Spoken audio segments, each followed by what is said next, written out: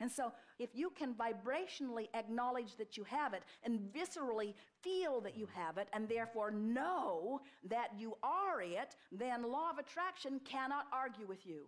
But to say words that are empty and hollow is meaningless. So we just ask you to say the words that give you the best.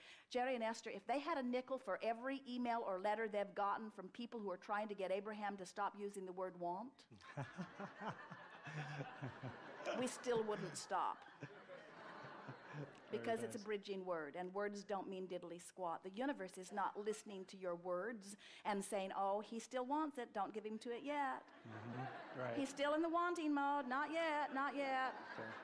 Oh, he's still using that word want. No, no, no, not yet. No, no, no. We'll try to teach him no. We'll make the wind sound like no, no. We'll make the dog bark like no, no, no. We'll try to get him to say no, I want, no, no. Oh, he's still not there. The universe does not care what you say. The universe is responding to your vibration. In other words, the universe cares how you feel. And if you feel secure, you are. If you feel vulnerable, you are. If you feel healthy, you are. If you feel fat, you are. If you feel intelligent, you are. If you feel focused, you are. If you feel safe, you are. If you feel not safe, you are.